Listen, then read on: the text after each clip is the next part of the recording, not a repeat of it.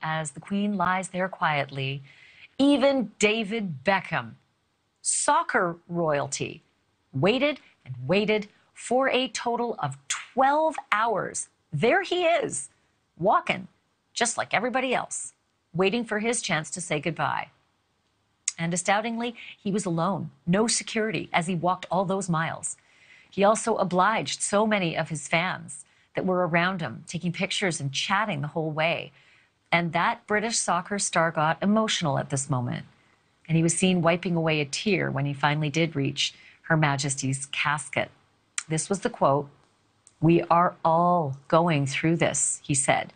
He also told reporters that he grew up in a royal household.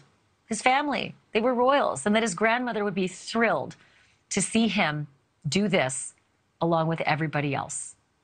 There's that moment once again as he took his moment and bowed to the Queen. Thank you for watching. Go to newsnationnow.com to find NewsNation on your television provider. And don't forget to click the red subscribe button below to get more of NewsNation's fact-driven, unbiased coverage.